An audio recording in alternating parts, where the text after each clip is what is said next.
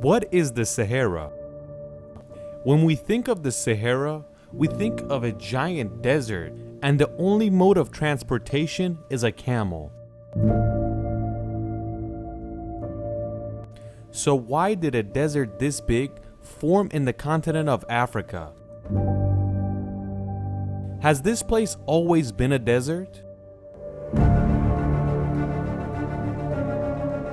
As you could see from the map, the entire north part of Africa is a desert. After Antarctica, the biggest desert in the world is the Sahara. But you might not believe this. This desert is pretty new, and that's because scientists believe around 6,000 years ago, this place wasn't a desert, but a forest.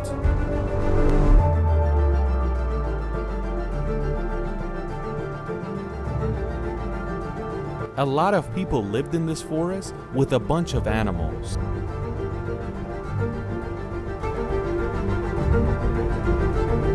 But it's very weird that in a land that was this green, not only is there no more animals, but there's no more people in that area.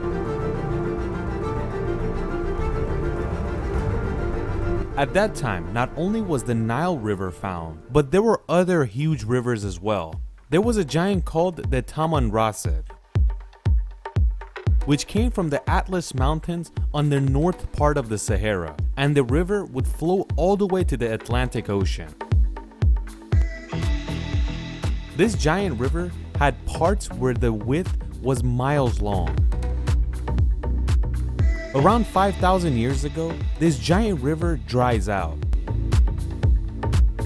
In the year 2015, with the satellite images that NASA took, it showed that recently there were giant rivers and bodies of water in the Sahara. And when we say recent, it's about 5,000 years ago.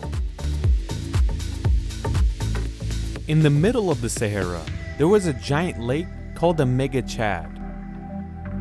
It's hard to believe that in the middle of all this dry land, there was a giant lake.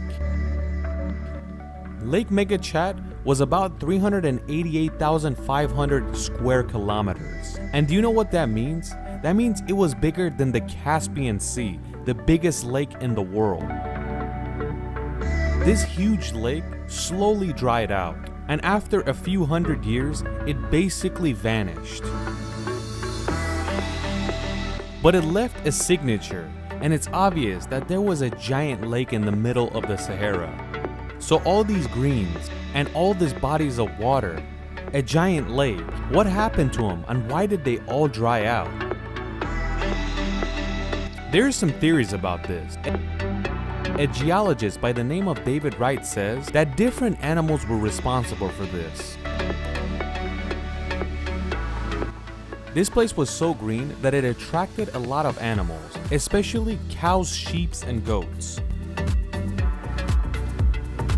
At that time, there wasn't a lot of predators, and that made the population of these animals explode.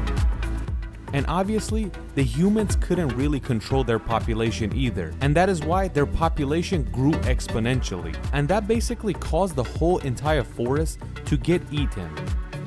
When a grassland becomes dirt, it causes that part of the land to get warmer, and that causes an area to get hotter. You could say the land getting hotter is like cancer, and it basically slowly affects the whole entire area.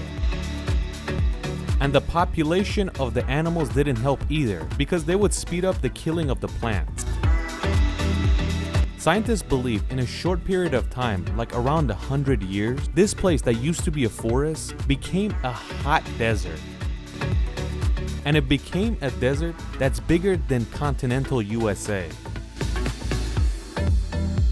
But this is not the only theory about this situation. Some scientists believe that it wasn't the animals' fault, but it was the axis of the planet. The scientists believe that this happens once every 20,000 years, and they believe every 20,000 years we have a desert and a jungle, and that is why they believe the axis of the earth was responsible, not the animals eating all the greens. So we can be hopeful that this place is gonna be green again, but we have to wait 10 to 15,000 years.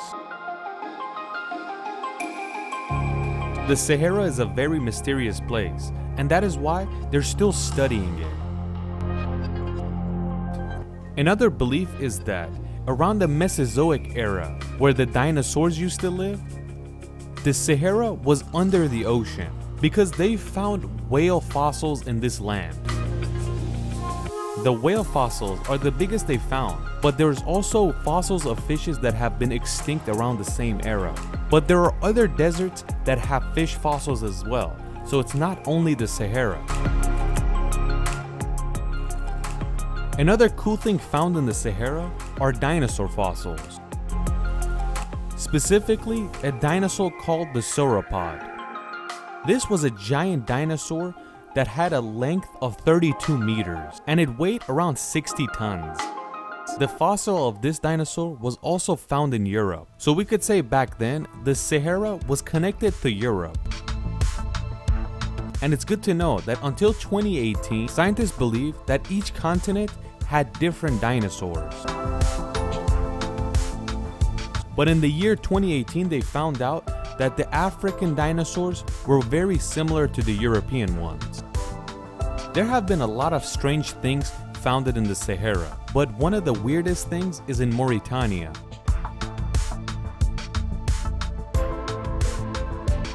This is called the Eye of the Sahara.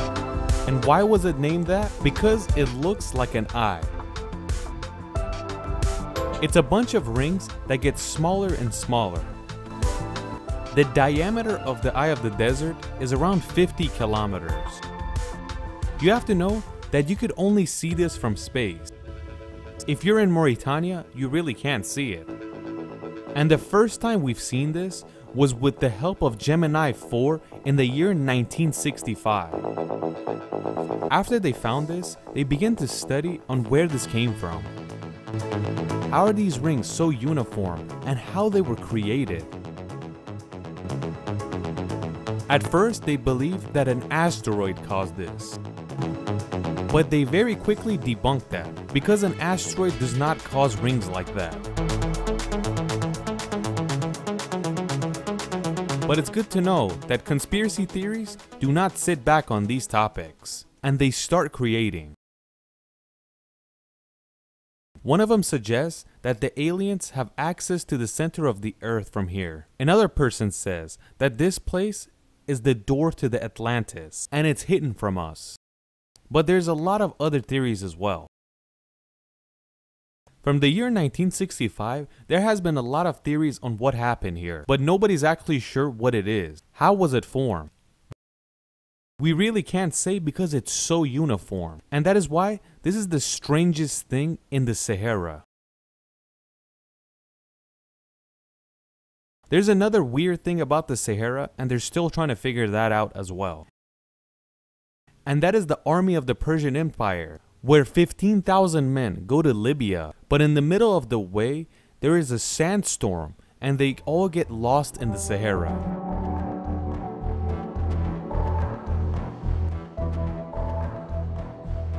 A lot of small things have been found, like necklaces, earrings, and different tools that they were using. But there's a lot more things that are missing, and they're not really sure where they're hidden. But the weirdest thing is for sure the Eye of the Sahara. And please leave a comment on what you think it is.